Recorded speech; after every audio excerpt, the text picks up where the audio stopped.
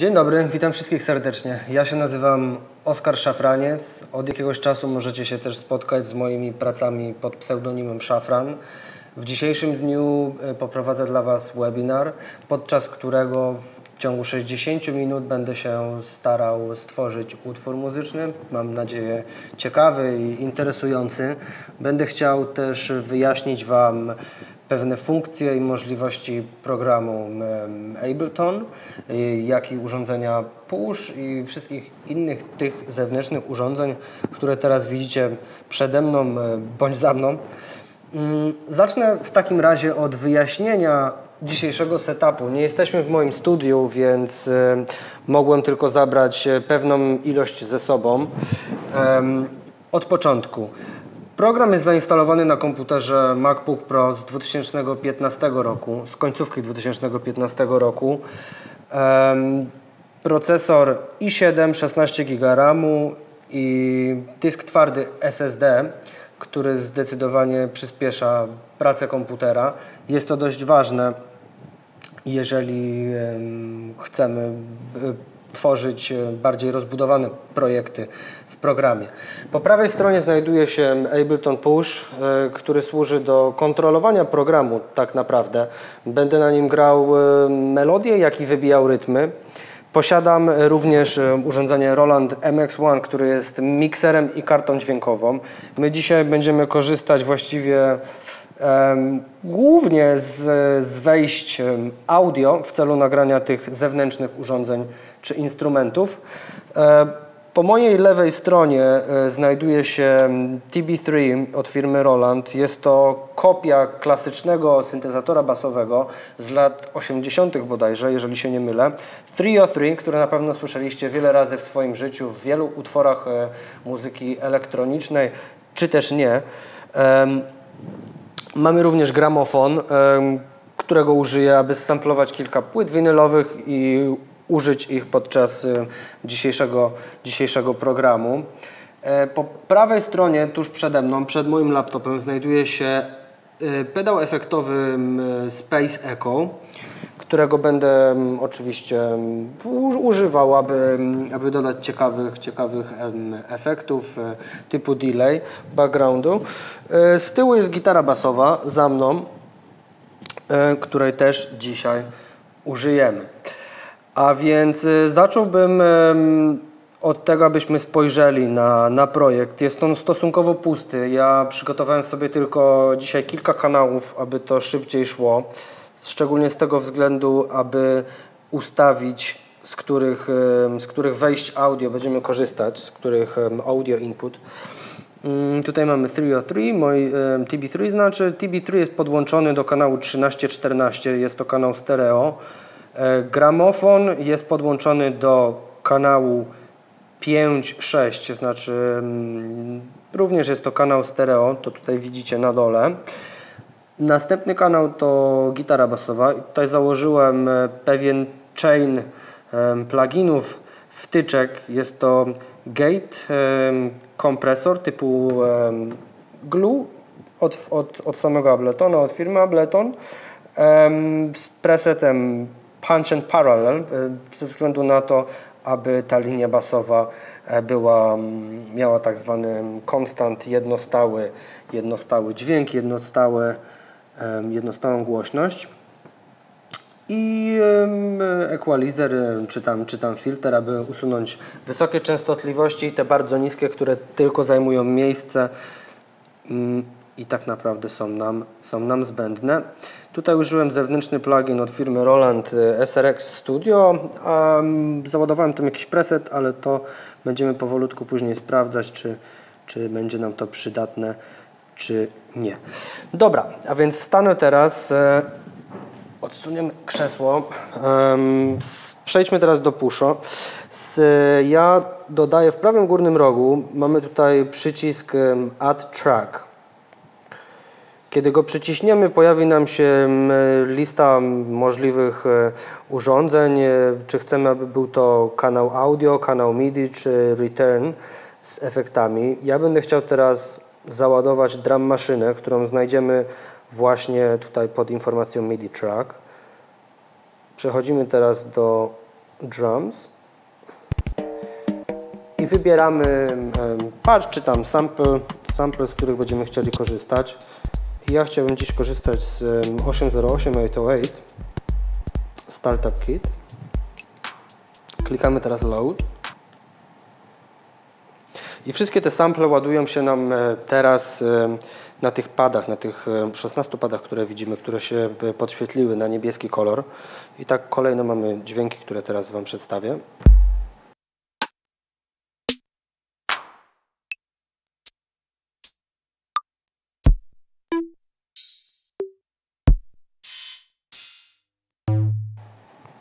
Klikając na dźwięk, który chcemy zaznaczyć, ja zrobię to zacznę od stopy i tutaj na tym sekwenserze krokowym zaznaczamy, w których miejscach chcemy, aby ten dźwięk się znalazł w przestrzeni czasowej. W tej chwili mamy tak zwany rytm 4×4, który jest bardzo często używany w muzyce house czy muzyce techno. I po kolei będziemy starać się teraz dodawać jakieś dźwięki i melodie. Mamy więc stopę. Ja będę chciał teraz dodać pad, stworzyć dźwięk typu pad. Klikamy więc na Add Track. Przechodzimy tutaj MIDI Track Sounds i może Strings. Wiem, że mamy tutaj jeden ciekawy dźwięk, który się bodajże nazywał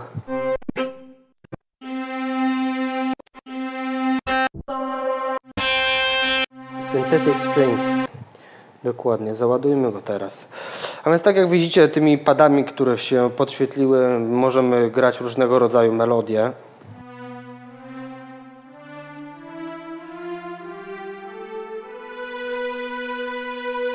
Używając 3 palców możemy grać akordy.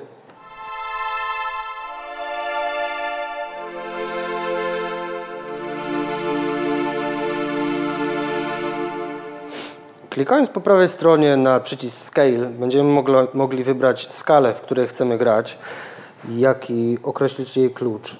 Ja dzisiaj będę chciał skorzystać z japońskiej pentatoniki, ze skali, która się nazywa Hirayoshi. Właśnie staram się ją teraz tutaj... Tak, to jest to. I w kluczu F.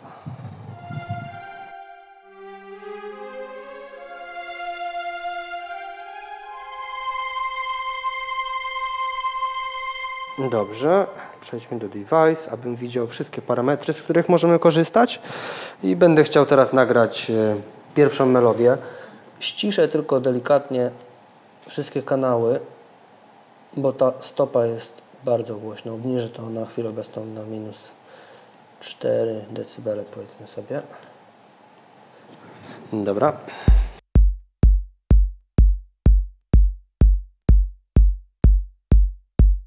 Skala mi się wyłączyła. Przejdźmy jeszcze raz Hirayoshi. F. I nagrywam.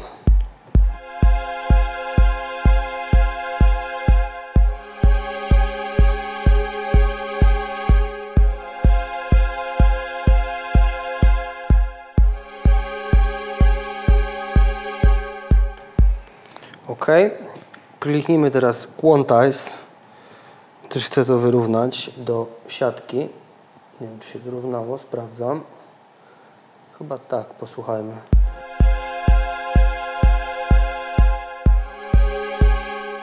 Tak, ale nie dokładnie tak jak powinno. Teraz tutaj ten akord wyrównamy do siatki.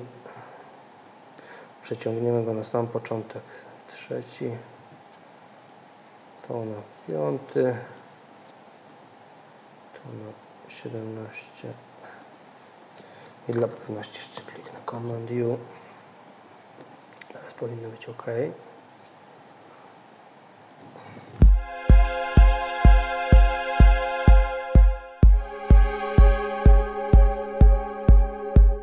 Używam teraz cut-off filter, żeby obciąć te wyższe frekwencje. Zostanie nam tylko ten dół melodii. podkręcę nieco filtr resonance i drive. Volume może będzie troszkę głośniej.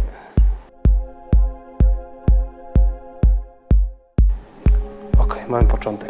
Wróćmy teraz do przy tych przyciskach tutaj poniżej ekranu widzimy wszystkie kanały po kolei, tak samo jak są rozmieszczone w programie Ableton, więc tak jak mówiłem, mamy tutaj kanał TB3, Vinyl, który jest gramofonem, po prostu jeszcze pustym kanałem, Bass, SR Studio i 808. Klikam na 808, będę chciał dodać teraz taki ciekawy, siarczysty klap.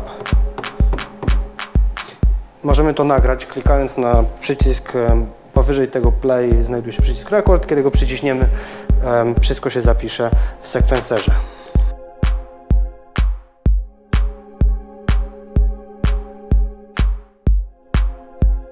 To samo quantize. Będę chciał, myślę, troszkę zmienić transpose.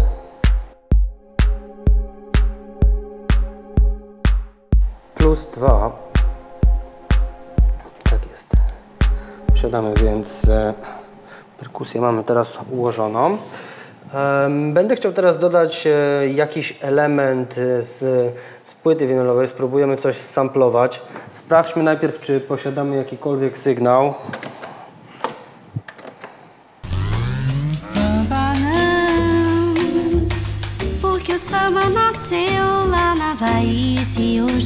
Jak najbardziej. Jest to płyta od Bebel Gilberto. I spróbujmy teraz nagrać taki ciekawy efekt na rewersie. Spróbujemy coś zrobić od tyłu.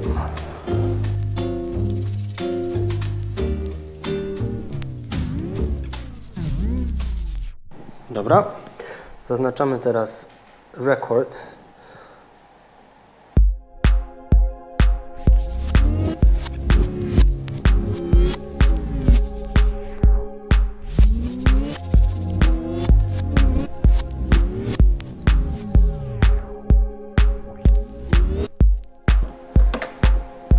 Ok, to powinno wystarczyć. Usiądę sobie teraz i zobaczę, co możemy z tym zrobić, jak możemy to użyć. Ja już tutaj wcześniej widzę, zakładałem, próbowałem oczywiście, jak to brzmi.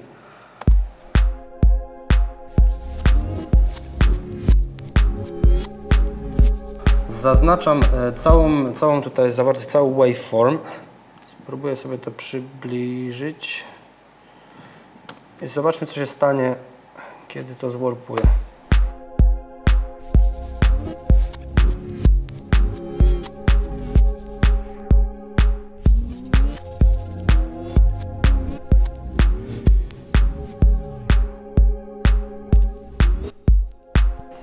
Dobra, tutaj to utniemy, później spróbujemy to poprawić, zrobić fade in, fade out.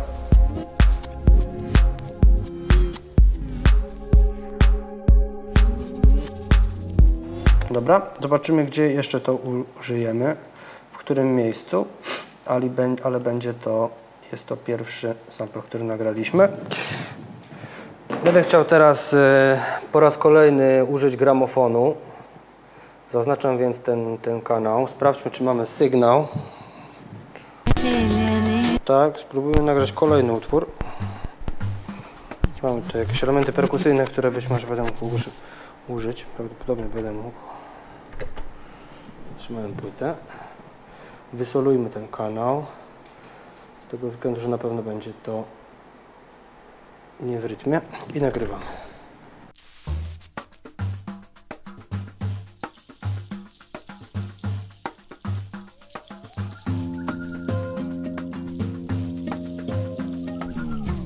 Dobra, to tyle. Zobaczymy, co z tego użyjemy później.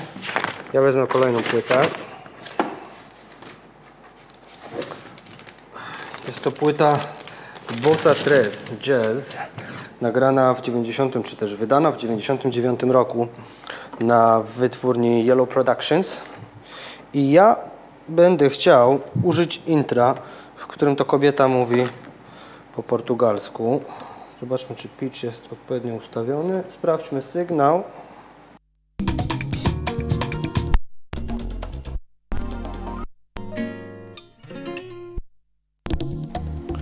ok jest. Przechodzimy więc tutaj i zaczynamy.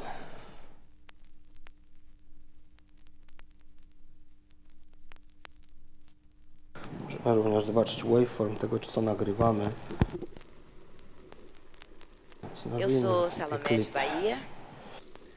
Estou aqui com vocês para falar pouquinho do novo álbum de Yellow Produção, que tudo isso é feito em Paris.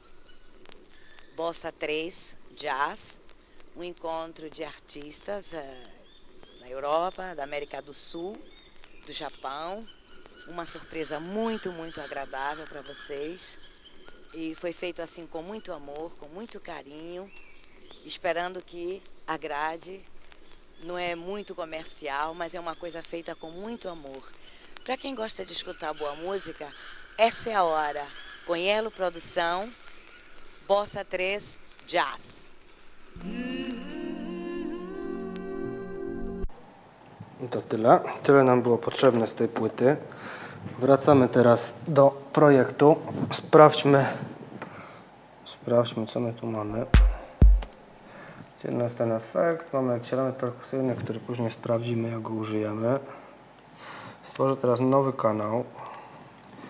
Nazwę go Voice, na którym to będzie. Założymy jakiś reverb, tylko na chwilę obecną. Widzimy, że właściwe nagranie, czy tam część tego nagrania, którą chcę użyć, zaczęła się później. I na pewno nie będziemy chcieli użyć tego pada na końcu. Tak, bo to kompletnie nam nie pasuje.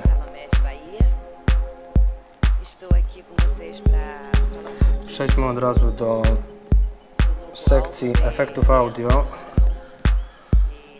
i załóżmy low pass filter.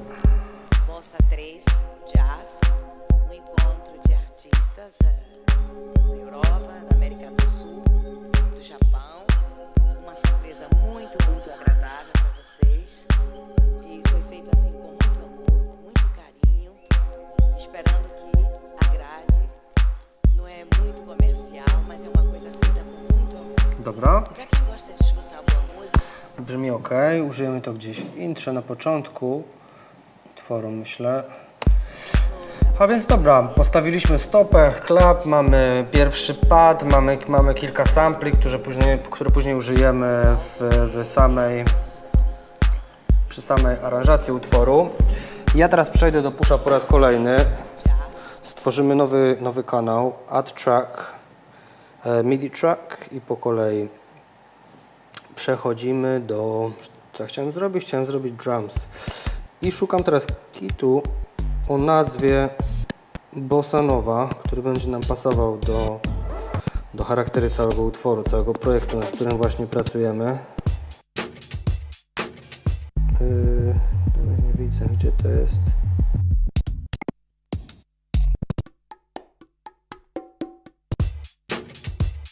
A tutaj się schował.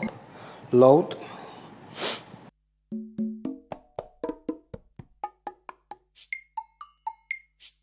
Tak to brzmi. Będziemy teraz, spróbujemy teraz ułożyć jakiś rytm. Eu sou Salomé de Bahia. Estou aqui com vocês para falar pouquinho do novo álbum de Yellow Produção. E tudo isso é feito em Paris. Bossa. Dobra, załóżmy quantize. Eu sou Salomé de Bahia. Wróćmy do programu.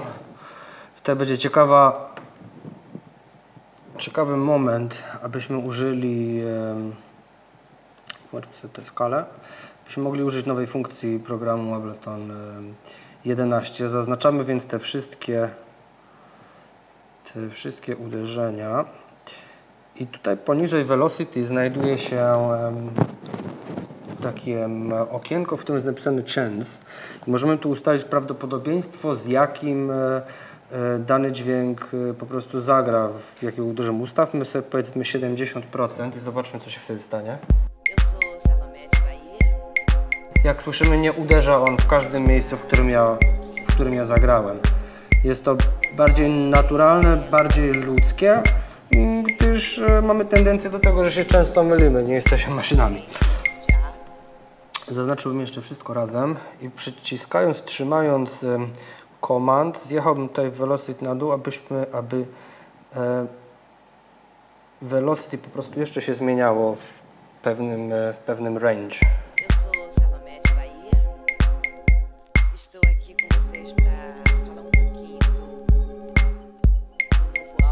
Ściszmy to przede wszystkim.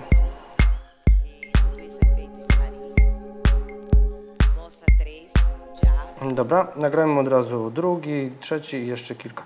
Chciałbym jeszcze jeden nagrać, skopiuję go od razu. Taki, w którym częst nie będzie się zmieniało, tylko będzie stabilnie grało każdą z tych części, więc przenoszę ją do 100%. Dobra, i nagrajmy kolejne, trzecie. Wstanę z mojego pusza.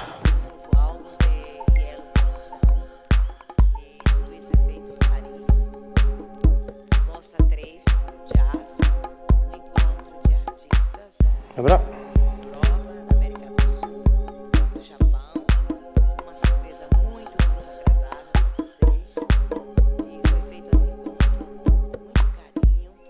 Dobra.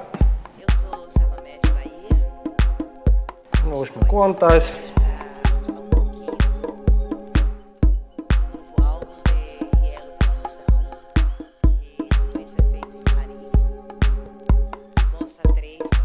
I ma on długość 6 barów, właściwie taką długość zostawimy, nie będę tego wyrównywał, więc będzie się to ciekawie zmieniało i będzie bardzo żywe później w całej aranżacji. Ok, więc mamy to. Super. Spróbujmy teraz nagrać może linię basową przy użyciu gitary, która znajduje się za mną. Przestawię tylko krzesło, żeby mi nie przeszkadzało. Tutaj na prawą stronę. Dobra. Wyciszmy kanał 5, 6, kanał 4. Dokładnie tak. Monitor off. Nagrywanie. I na kanale bass przyciskam opcję nagrywania. Otworzę sobie to, żebym widział, co nagrywam.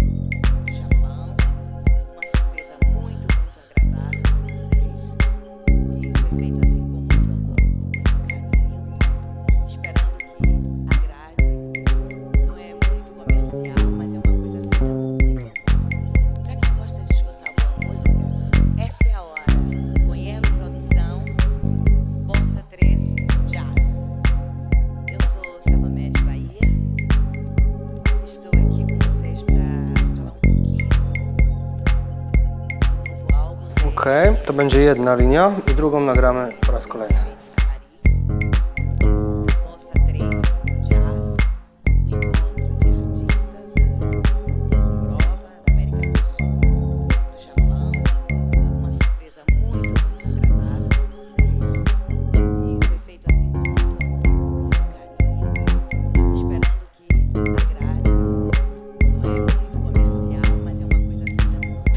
Dobra, na chwilę obecną to wystarczy. Odkładam gitarę.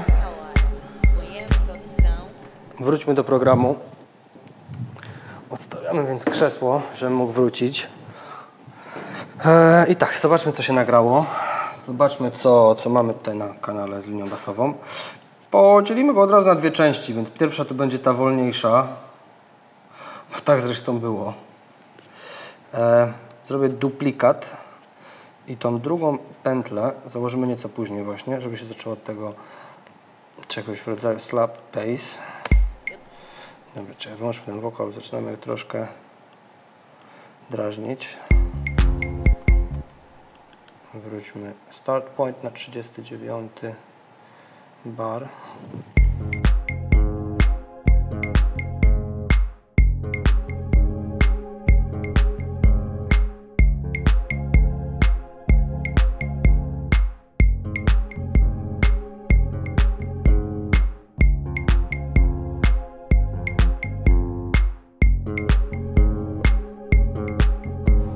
To też będziemy mogli jeszcze podzielić na pewne części. Na początek ja użyję tych 4, które się zaczynają od F. Troszkę to zoomuję, przybliżę. Załóżmy Command U. Tutaj poniżej Warp wybieramy Warp Mode właściwie. Zawsze jest to ustawione na beats, jak coś nagrywamy. Przełączymy to teraz na tones, jest to zresztą zalecane. Posłuchajmy. Ja myślę, że tutaj niektóre moglibyśmy usunąć. Nie, czekaj. Zwiększmy grain size. To nie jest nam chyba potrzebne. Chwilkę.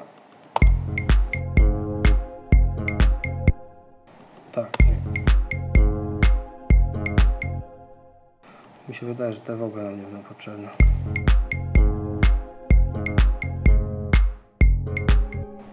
One wyrównują jakby długość do siatki. Ja bym chciał tylko wyrównać start point każdego transient.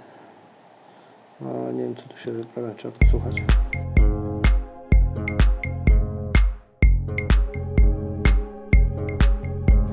O, w ogóle mi nie jest potrzebna w sumie ta druga część. Użyjmy tylko pierwszej, to jest to samo, tak czy siak.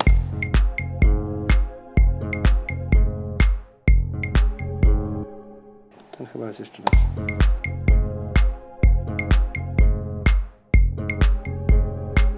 Dobra, duplikat. I przechodzimy teraz do kolejnych. Chwila.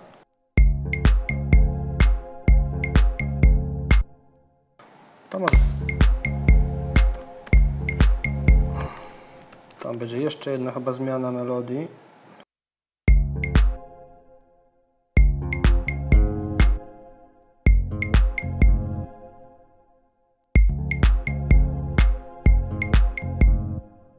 Ojme.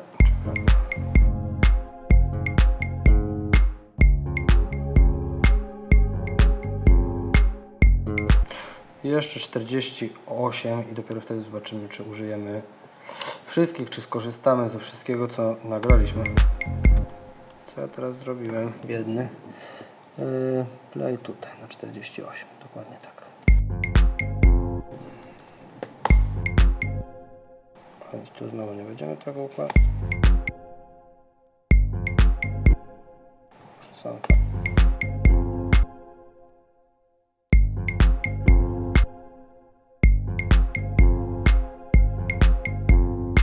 Super jest, super, super, to brzmi wszystko. Więc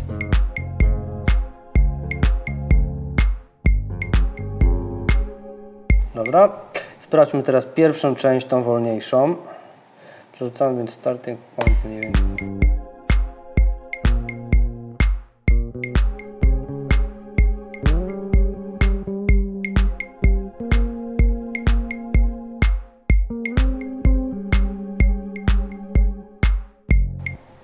To będzie pierwszy element od 9 do tu.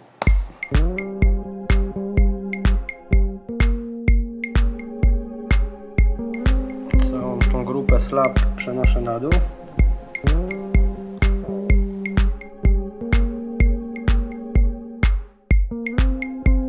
Właściwie możemy to zostawić, jest to w miarę równe. Kopiuj, duplikat, sprawdzamy, co mamy dalej, więc od 14.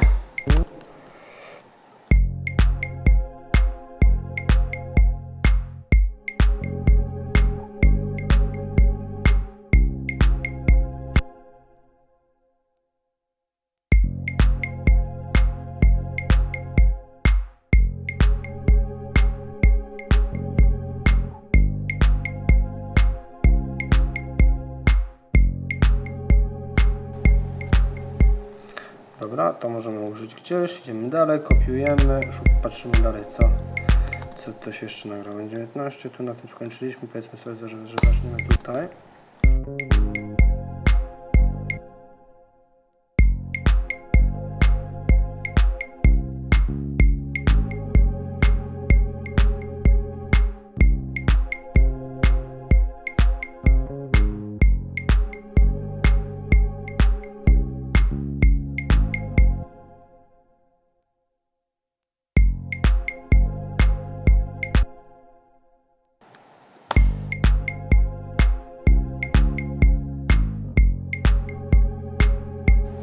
I tutaj zaczniemy starting point od 23.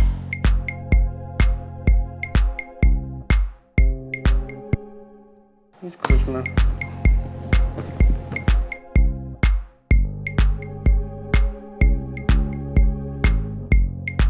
Super. Kopiuj po raz kolejny, duplikat. Zobaczmy, co jest jeszcze dalej, czy cokolwiek ciekawego.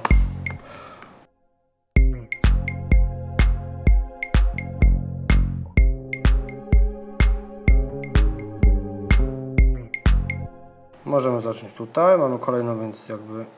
A to chyba mieliśmy na coś podobnego. Czekaj, spróbujmy tutaj w takim razie.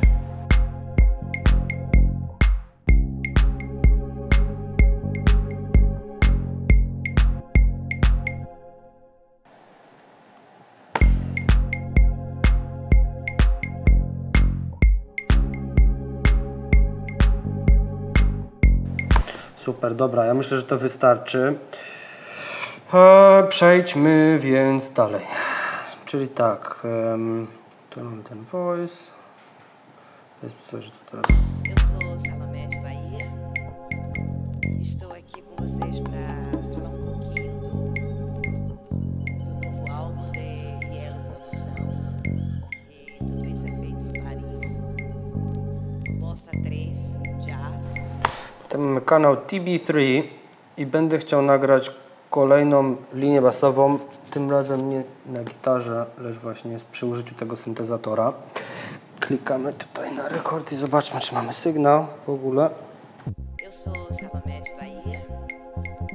Estou aqui com vocês para Odhaczamy auto. do novo álbum de Yellow Produção. E tudo isso é feito em Paris. Teraz usuńmy ten pattern, Jazz. żebyśmy mogli nagrać nowy. Dobra. I teraz tak, keyboard. Muito agradável para vocês. E foi feito assim com muito amor, muito carinho, esperando que agrade. Więc to będą nuty, które będę chciał zagrać.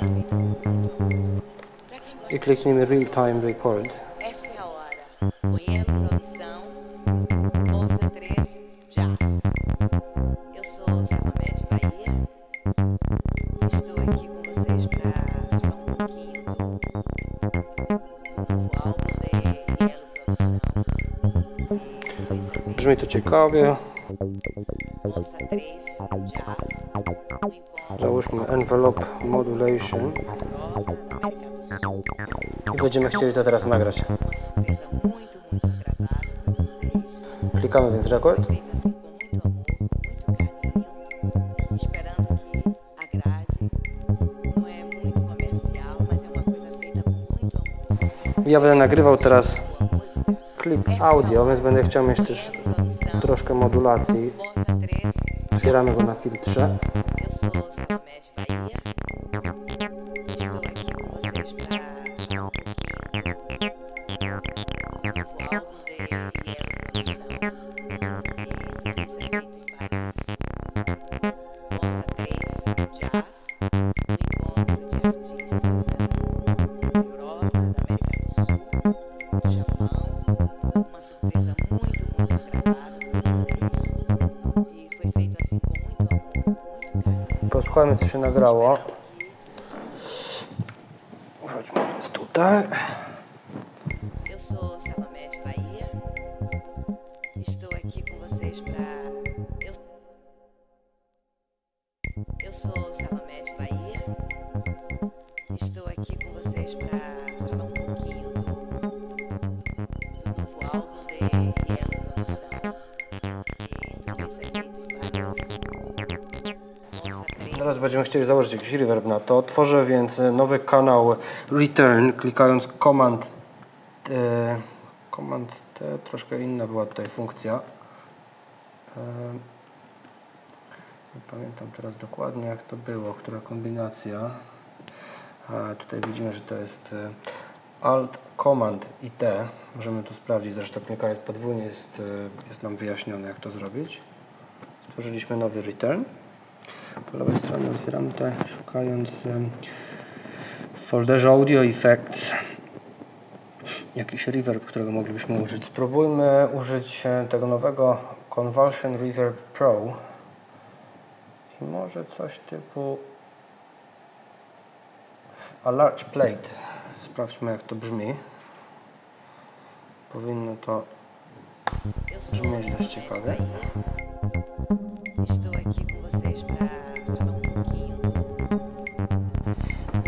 Brzmi świetnie. Chciałbym założyć może filtr od razu. Low pass filter. Nie channel EQ, tylko EQ8.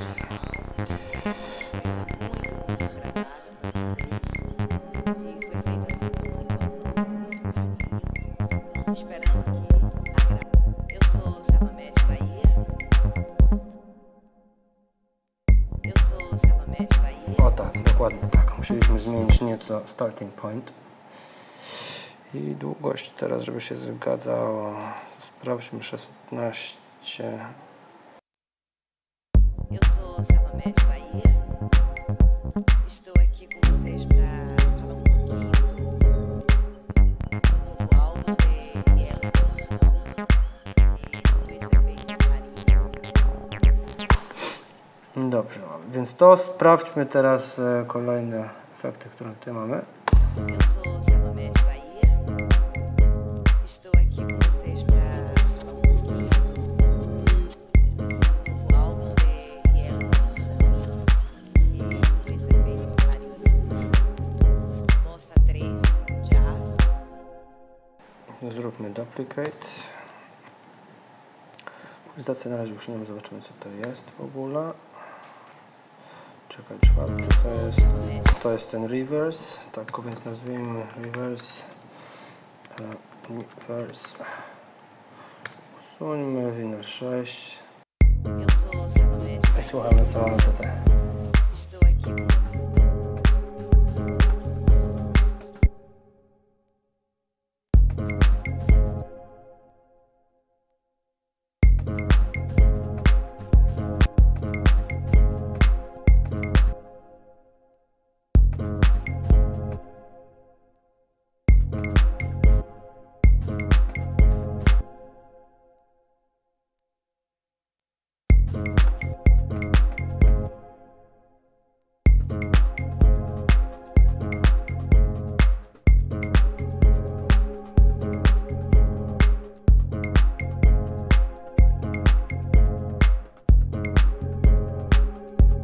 Dobra, to brzmi dość ciekawie. Coś w rodzaju takiego shakera. No więc znowu low pass filter.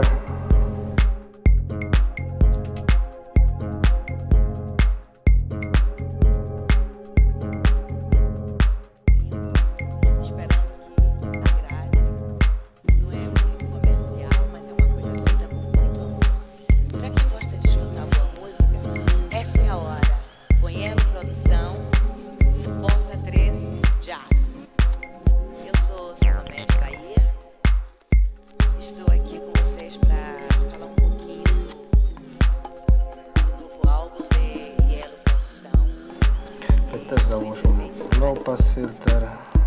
Bossa 3, jazz, encontro de artistas da Europa, da América do Sul, do Japão, uma surpresa muito.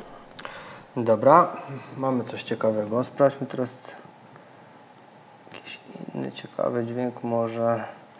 Dodajmy najpierw hi-hat, open hi-hat. Przechodzimy więc znowu do pusha. Klikamy add track. I teraz sekcja MIDI track, po kolei przechodzimy do drums. Będę teraz szukał klasycznego 909, z którego to będę chciał użyć Open hi-hat i może jeszcze ride, zobaczymy. Tak jest, ten ride i ten hi-hat. Dokładnie o to mi chodziło. Eu sou Salomé de Bahia. Aha, to się nagrało teraz. Drugie, czekaj. I teraz tak. Eu sou Salomé de Bahia. Estou aqui com vocês para falar pouquinho. Okej, quantize. I teraz tak, zaznaczamy wszystkie. Velocity na 100. Eu sou Salomé de Bahia. I tylko decay. Vocês para falar pouquinho. Sprawdzić transpose. Możemy E tudo isso é feito por Alice. Bossa 3, jazz, encontro de artistas. troszkę wyżej, niech on gra. Dobra. Teraz będziemy chcieli nagrać ride.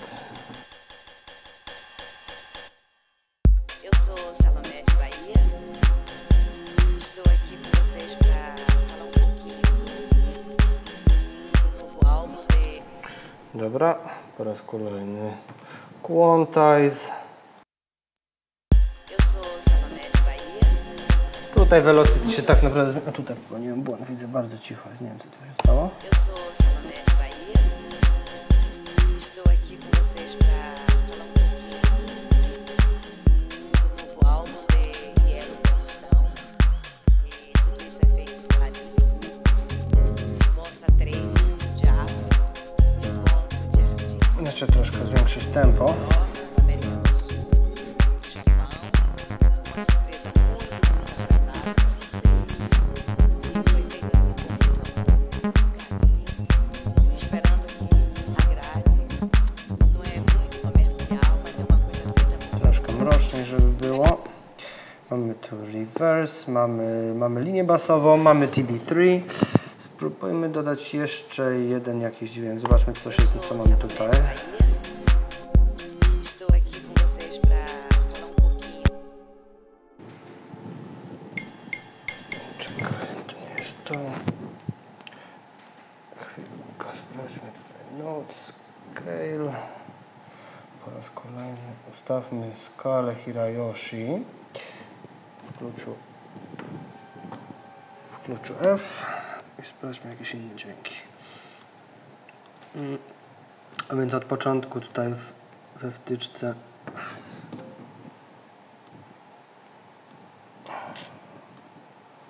przejdźmy do pierwszego presetu i posłuchajmy jak to brzmi.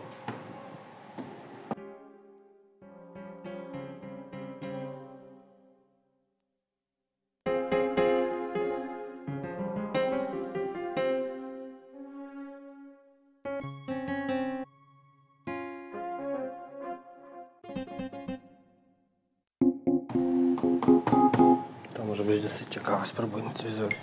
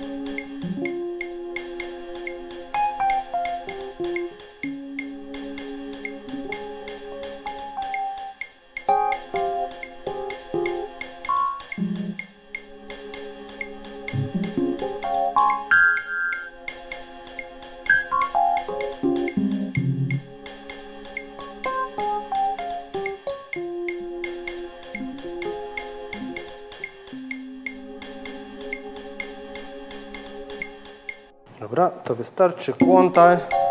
Zobaczymy jeszcze, gdzie to użyjemy.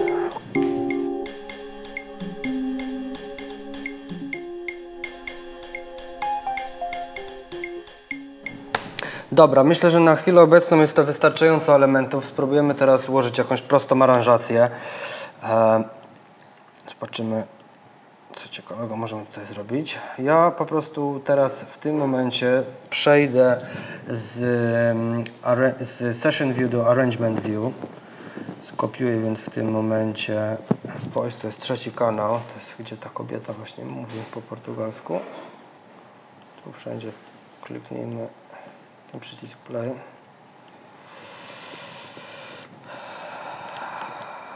Kopiuję tutaj plik, voice, widzimy ładny fade in, fade out, jest tutaj na początku.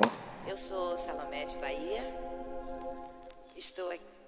I właściwie nawet chciałbym zacząć z tym padem, który tutaj gra w tle. Duplikacja kilkukrotnie, może więcej. Eu sou Szafraniec de Bahia. Estou aqui com vocês para falar pouquinho. Możemy jeszcze go tu przymknąć na razie. Do novo álbum Na filtrze. de Produção, que tudo isso é feito em Paris. Bossa 3, jazz, encontro de artistas. Skupimy teraz jeden z tych perkusyjnych elementów typu bossa nova. Do Japão, uma surpresa muito agradável para vocês. E foi feito assim com muito amor, com muito carinho, esperando que agrade. Não é muito comercial, mas é uma coisa feita com muito amor. Para quem gosta de escutar boa música, essa é a hora. Zobaczmy teraz, co możemy zrobić z tymi różnymi liniami basowymi. Kopiuję więc i wklejam tutaj po kolei. Będziemy starać się je gdzieś tutaj sensownie rozłożyć. Eu sou Szafraniec de Bahia. Estou aqui com vocês para falar pouquinho do novo álbum de Produção, que tudo isso é feito em Paris. Zaczniemy właściwie od tego dłuższego. Eu sou Szafraniec de Bahia. Estou aqui com vocês para falar pouquinho do novo álbum de Produção. Też nie, ten będzie najlepszy Feito chyba. assim com muito amor, com muito carinho. Eu sou Szafraniec de Bahia. Estou aqui com vocês para falar pouquinho do novo álbum de Produção, que tudo isso é feito em Paris. Bossa 3, jazz, encontro de artistas na Europa, na América To użyjemy do Sul. później. Encontro de artistas na Europa, da América do Sul, do Japão, do novo álbum de Produção, que tudo isso é feito em Paris. Bossa 3, jazz.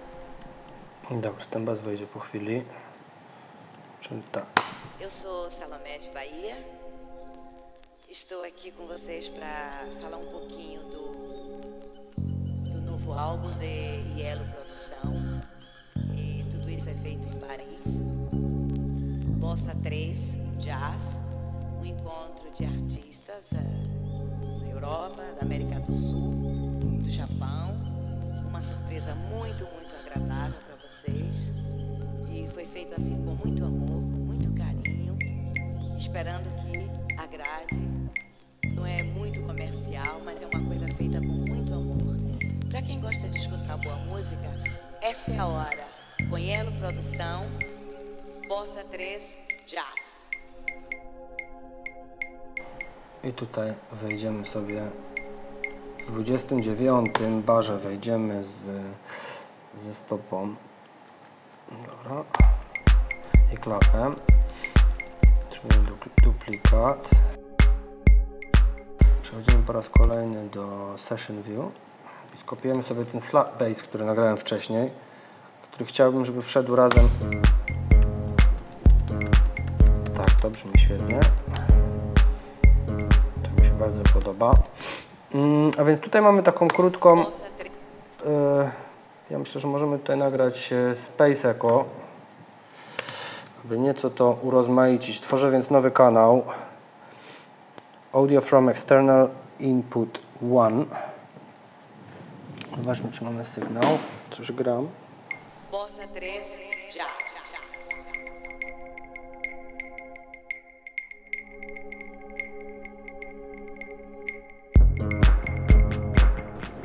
Dobra. Mamy więcej echo, będę chciał tylko tu nagrać na voice. I klikam teraz na nagrywanie. Eu sou Szafran de Bahia. Estou aqui com vocês para falar um pouquinho do novo álbum de Yellow Produção. E tudo isso é feito em Paris. Bossa 3, jazz, um encontro de artistas da Europa, da América do Sul, do Japão. Uma surpresa muito, muito agradável para vocês. E foi feito assim com muito amor, com muito carinho, esperando que agrade. Não é muito comercial, mas é uma coisa feita com muito amor. Para quem gosta de escutar boa música, essa é a hora. Com Yellow Produção, Bossa 3, Jazz.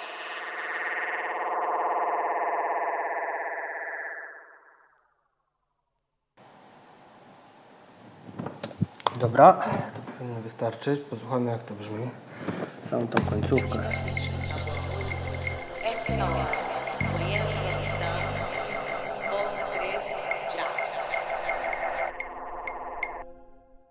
Bossa 3, Jazz.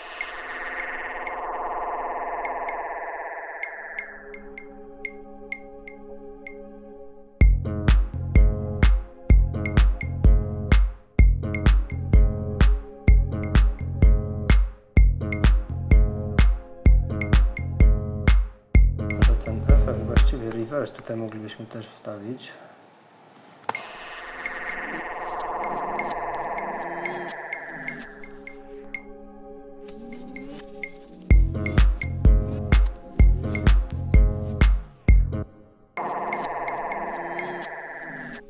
Produção, Bossa 3, Jazz.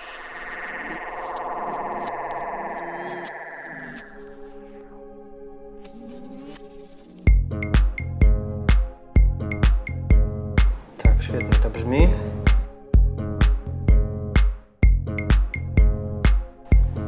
Teraz ten hi-hat.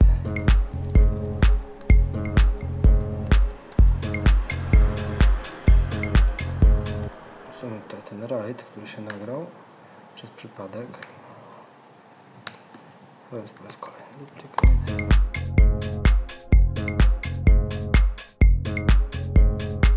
Tam możemy zmienić bossa, spójrzmy co mamy tu.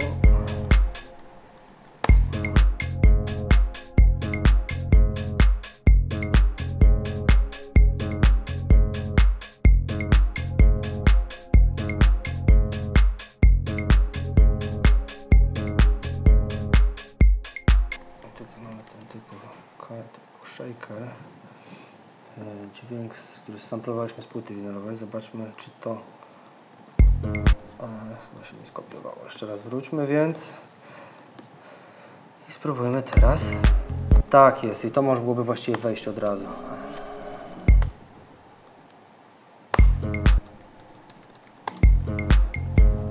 Świetnie to brzmi, bardzo mi się podoba.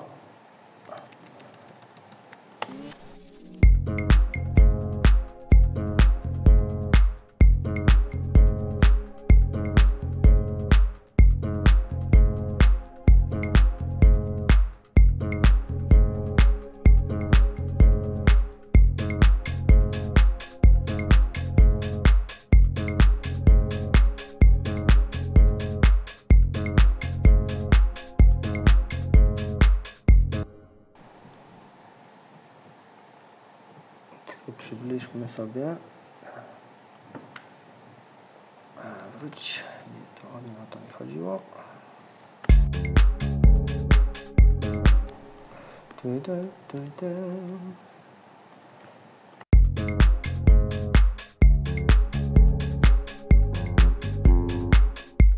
Moglibyśmy zmienić ich kolor, żebym widział,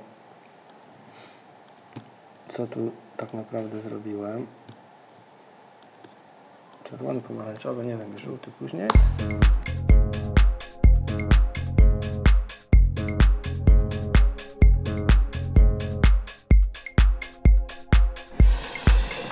Dobra, gdzie my jesteśmy teraz? Sprawdźmy, więc myślę, z tym TB3 to chcielibyśmy wejść nieco później, dopiero w kolejnym breaku.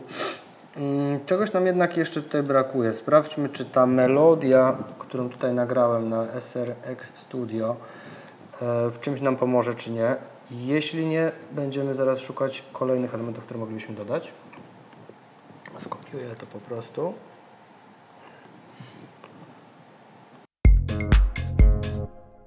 Ale to po tym czerwonym.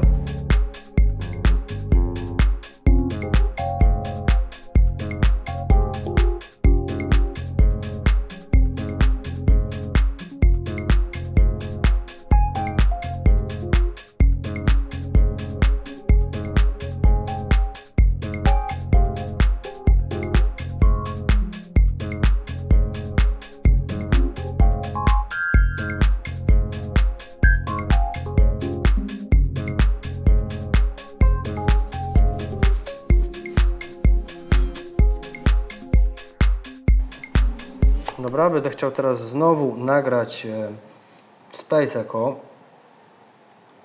na tym kanale, tym razem na tym dźwięku. Wracamy więc do początku. Tutaj klikamy też nagrywanie, opcję nagrywania.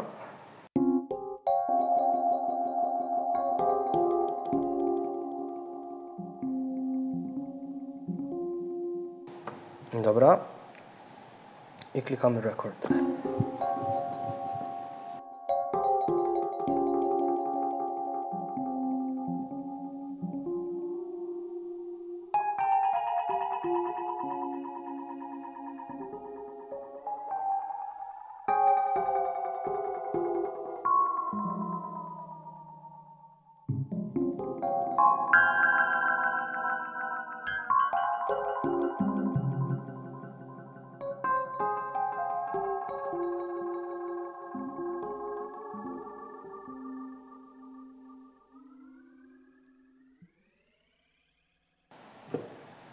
Dobra, zobaczmy, co się nagrało.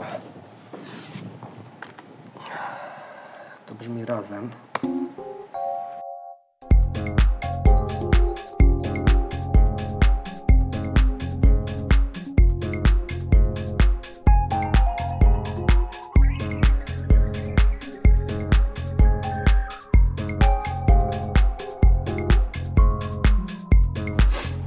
Tak, dodaje nam to tylko ciekawego tła. Sprawia, że dźwięk jest bardziej przestrzenny, bardziej ciekawy.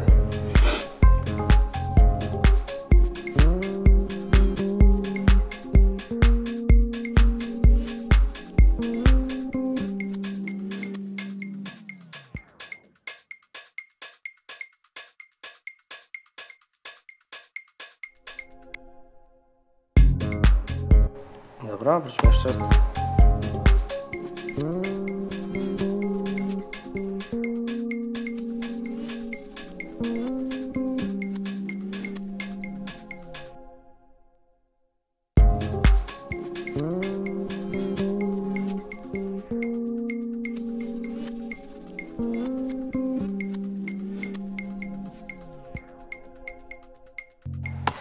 Tam słyszeliśmy lekki klip na końcu, będziemy chcieli więc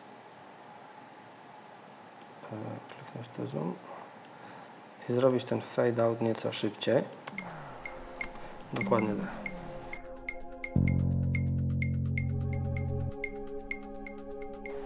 To wystarczy. Ciekawe jedno pociągnięcie struny.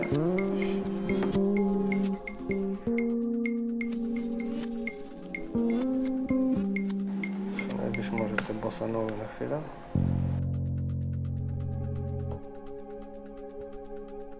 I teraz będziemy chcieli chyba wejść z tym TB3. Tak, spróbujemy to zrobić. Kopiuj.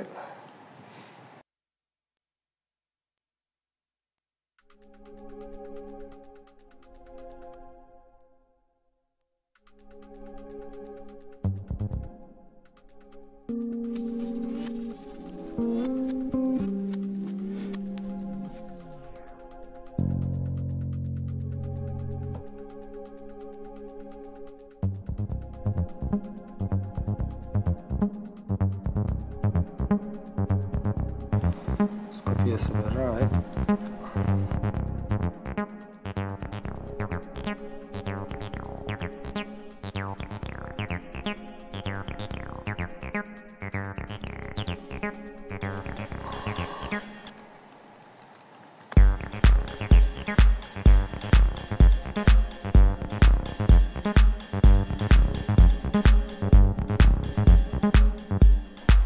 Dobra, zobaczmy teraz, jak to możemy użyć.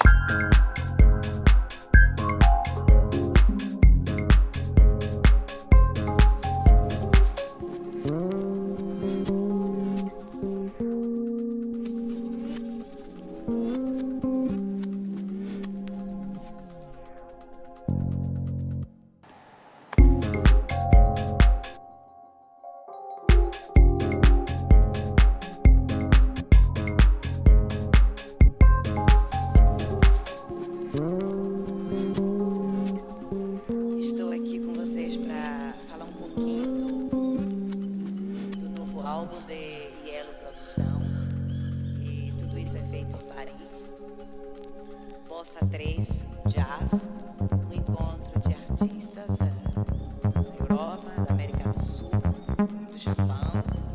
Uma surpresa muito agradável. Raz, dwa, trzy, cztery, pięć, sześć, siedem, osiem. Esperando que agrade. Não é muito comercial, mas é uma coisa feita com muito amor. Para quem gosta de escutar sua música, essa é a hora. Conhece a produção, Bossa 13, jazz.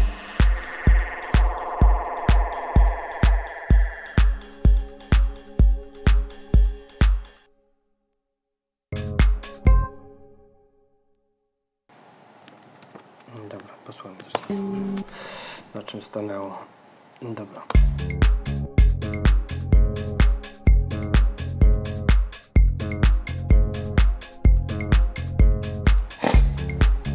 Na ten hi-hat też moglibyśmy dodać delay, żeby było bardziej ciekawie i użyję tego mojego ulubionego, więc solo, zróbmy solo.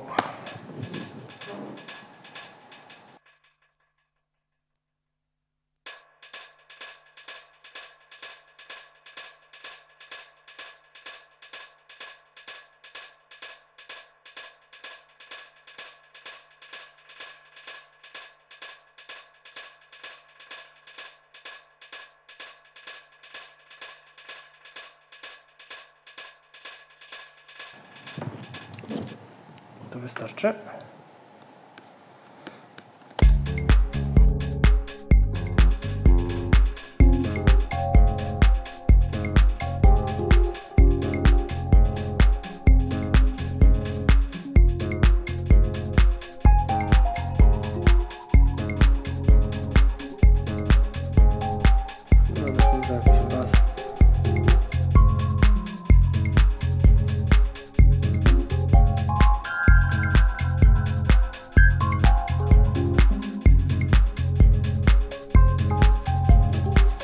Eu sou Szafran de Bahia. Estou aqui com vocês para falar um pouquinho do novo álbum de Yellow Produção. E tudo isso é feito em Paris. Zakładam teraz automatyzację na głośność tego jakby shakera. Europa, da América do Sul, do Japão. Uma surpresa muito agradável para vocês. I teraz będziemy mogli wejść.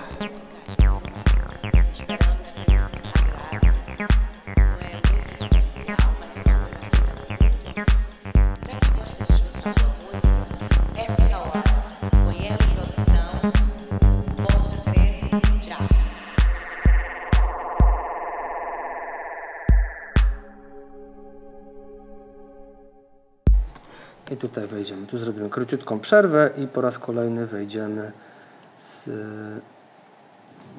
tymi shakerami i z drugą linią basową.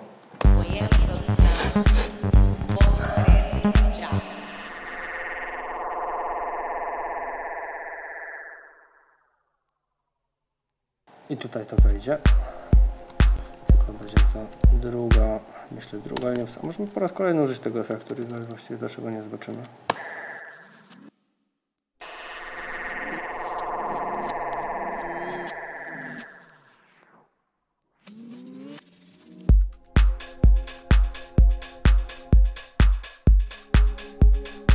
Dobra, kopiujemy te stopy i linię basową, tom slap bass.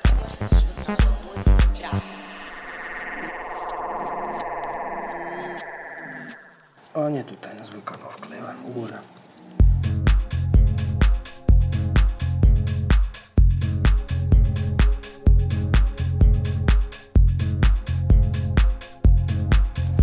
Space Echo.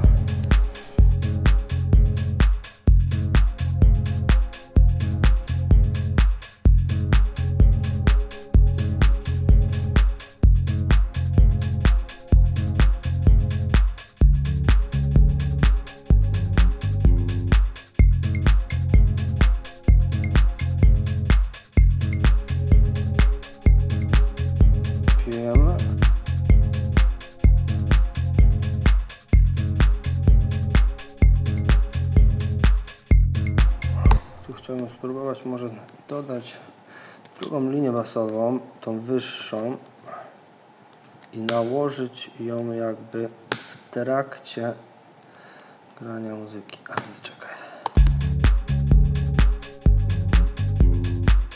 A chwilka, coś mi się tu źle kliknęło.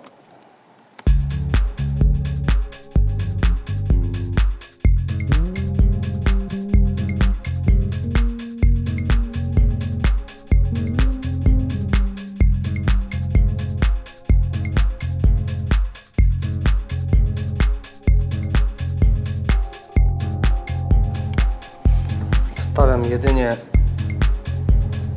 tło jakby z tych melodii, które grałem.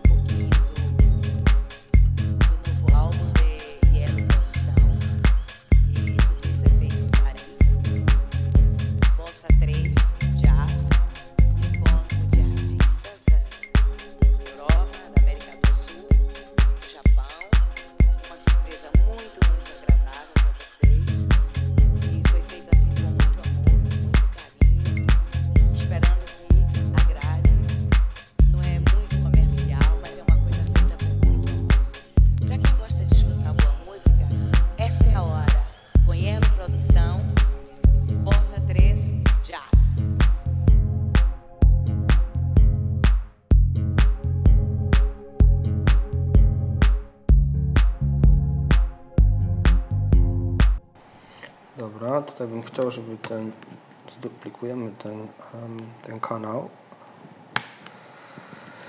i przeciągniemy ten delay, który ja założyłem. To brzmi dużo ciekawie.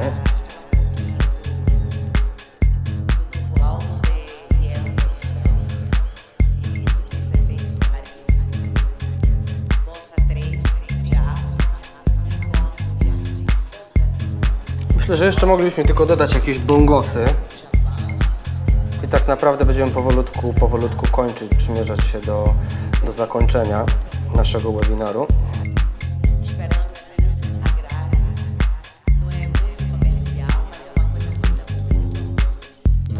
Add track, MIDI track, przechodzimy po raz kolejny do drums. Tym razem szukamy czegoś w rodzaju bongo czy konga.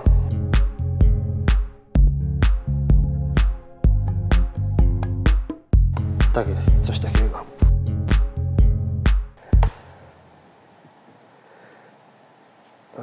Dobra.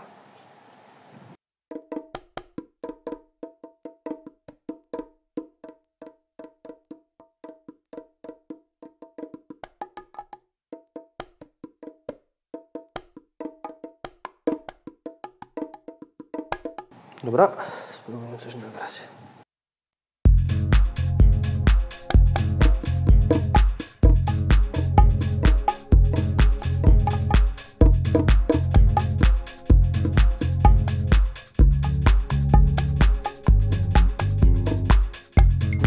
Dobra, powinno wystarczyć. Quantize. Wracamy teraz tutaj do tego, co mamy. I posłuchajmy utwór. Eu sou Szafran de Bahia. Estou aqui com vocês para falar pouquinho do novo álbum de Yellow Produção. E tudo isso é feito em Paris. Bossa 3, jazz, encontro de artistas da Europa, da América do Sul, do Japão. Uma surpresa muito agradável para vocês. E foi feito assim com muito amor, com muito carinho, esperando que agrade. Não é muito comercial, mas é uma coisa feita com muito amor. Para quem gosta de escutar boa música, essa é a hora. Com Yellow Produção, Bossa 3, jazz.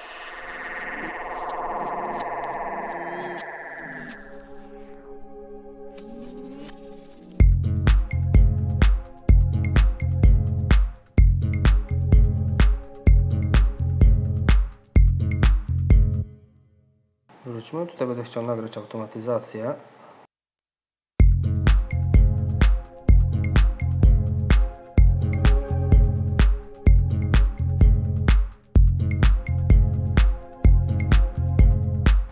Czy tam narysować ją w tym przypadku.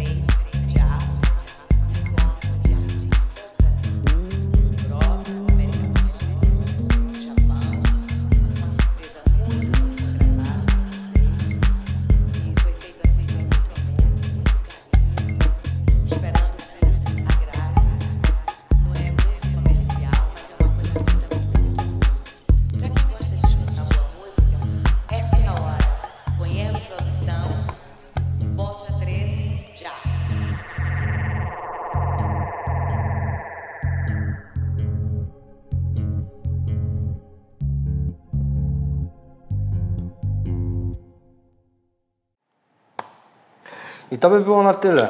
Dziękuję Wam wszystkim bardzo serdecznie. Mam nadzieję, że udało mi się w ciekawy sposób przedstawić możliwości programu Ableton 11 i to, jak być kreatywnym w czasie tworzenia muzyki.